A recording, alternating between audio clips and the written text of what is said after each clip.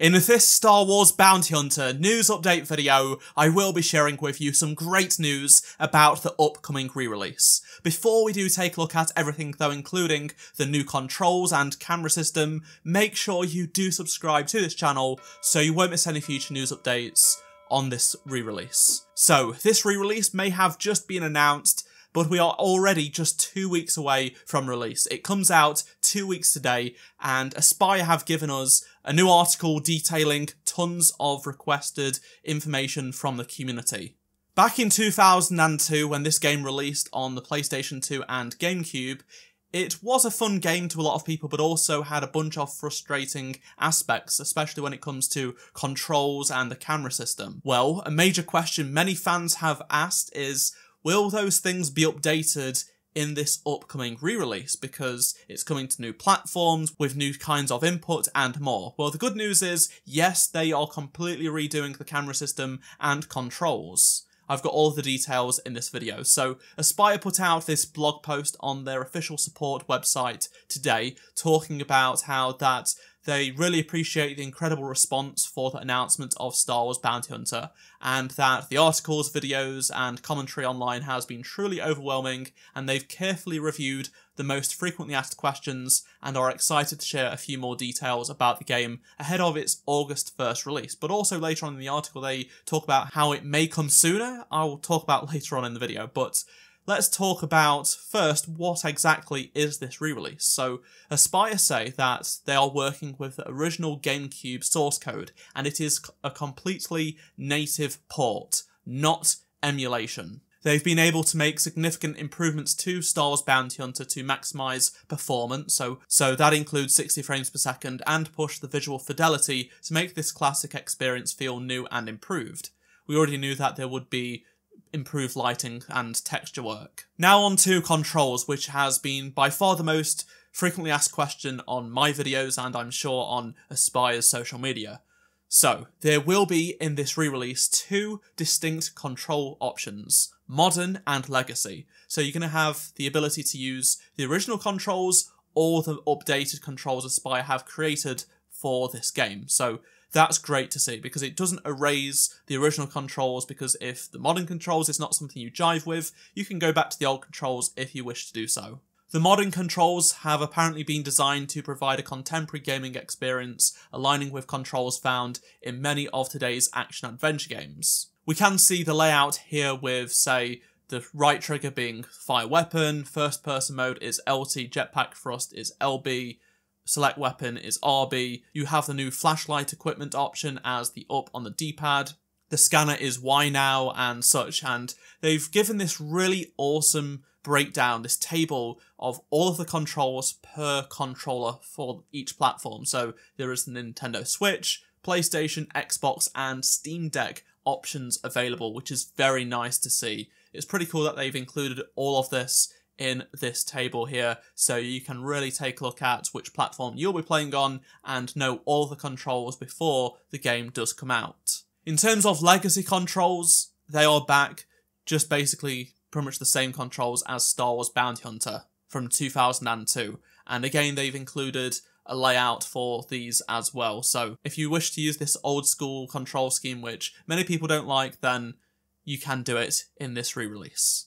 They do go over the main differences, so when it comes to firing weapons, it's just more intuitive because most weapons in games these days use triggers to fire.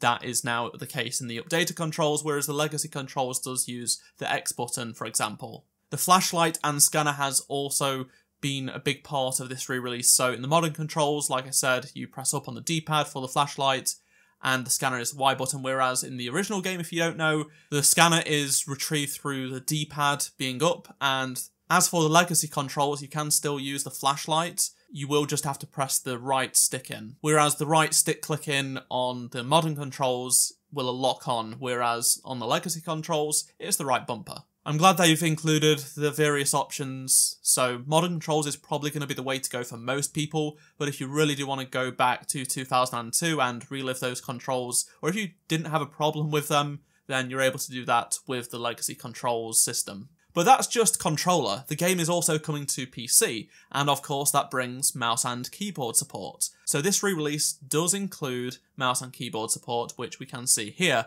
and as you can see, you've got the controls for the mouse and keyboard, sort of what you'd expect, to be honest. This may be a fun way to play the game. It will be interesting to see how it does play with these controls. Tied into controls is the camera system. So back in the original game, it was not so fun to use. So Aspyr have re-engineered the camera system to give a more modern, innovative and consistent experience. So rather than using the C button on GameCube, the game uses typical camera controls. So you'll be using the left stick to move and the right stick to rotate the camera, just as you'd expect.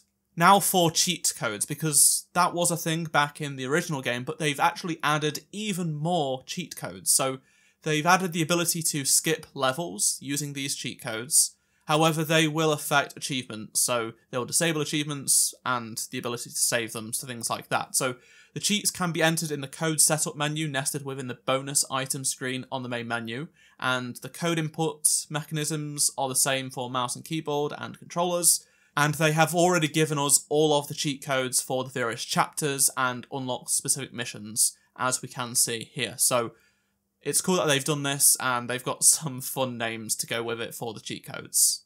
On top of that, in case you aren't aware, if you've not played this game before, you have the ability to unlock various things in the game. So these bonus items are trading cards and a comic, and these collectibles are unlocked through completing levels and finding hidden items scattered throughout each map. Now, if you don't want to spend time doing that, you can actually unlock all of the concept art and trading cards as well. So as you can see here, these are the cheat codes needed to unlock those items. Aspyr sign off with a couple of really interesting comments. So they say, note, specific control schemes may change prior to launch of Star Wars Bounty Hunter on August 1st. This article will be updated routinely until details are finalised. So that tells me that maybe, just maybe based on potential feedback people have from this post, that they will change the control scheme even further. But the more interesting thing is that they sign off by saying, see you back on August 1st or sooner, pre-order Star Wars Bounty Hunter today. Now what does that mean? August 1st or sooner? Now, the original release date is August 1st, they specifically say that in this post here as well. But does that mean maybe they will bring forward the release date? Possibly? Maybe? Or are they talking about news about the game? But I feel like they've probably announced everything to do with the game at this point. There isn't much left to share, unless there is one last trailer to share. Probably a launch trailer, which I'd expect. But it seems that they may not be referenced that. I don't know. Maybe it is coming out a little bit earlier than usual. Who knows? We shall see. But that would be interesting if they do move the date. I would love to hear your thoughts on anything I've talked about in this video, so please do let me know down in the comment section below. And if you enjoyed this video, please do drop a like, subscribe so you don't miss any future news updates on Star Wars Bounty Hunter, as I will be making videos as and when the news is released. If you missed any of my previous videos on the game, click on the playlist on screen right now, and I shall see you in my next Star Wars gaming video. Goodbye.